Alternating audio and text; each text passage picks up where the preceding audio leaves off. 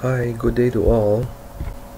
Today's lesson we are going to cover a couple of topics on settings, on levels, on grids, on temporary dimensions, on columns and walls. On this first topic here on settings, open up this file, settings.rvt file.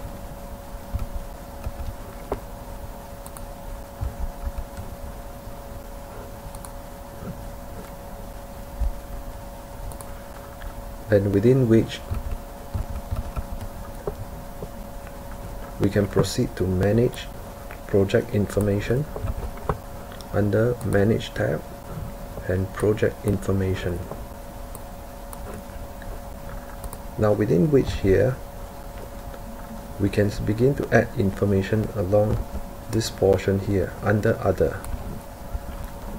So we will key in from here on 13th, for example 13th of July 21/5, and we put in, for example, the project status as tender stage, and the client's name we will put in SP Design School, and project name, for example, we'll put in proposed interior of design studio, okay, SD 505 for example. And then here we will put in say the year 21/5, project number 2 at that. And then for the project address we will put in 500 Dover Road, okay, design school building, and then Singapore 139651.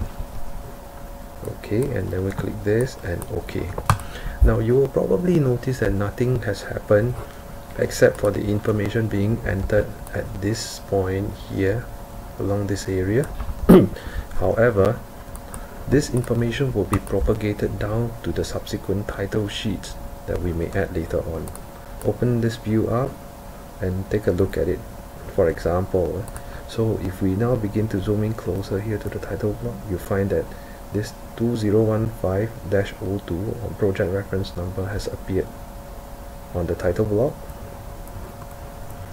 and the owner, land owner and developer portion under SP Design School has also appeared here, and the project description, proposed interior design of proposed interior of Design School SD505 has also appeared here.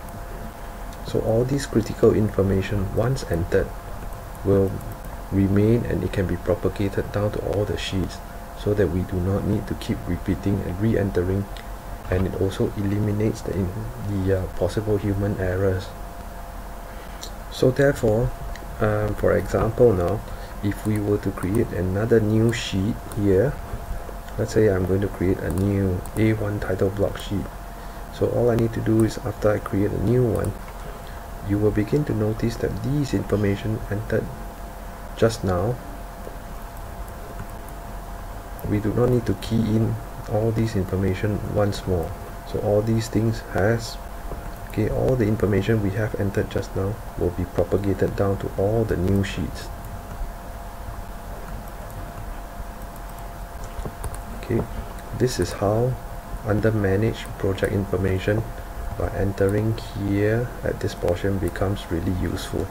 So all this information can be then spread to these areas here, here, and also here, some of these regions at that.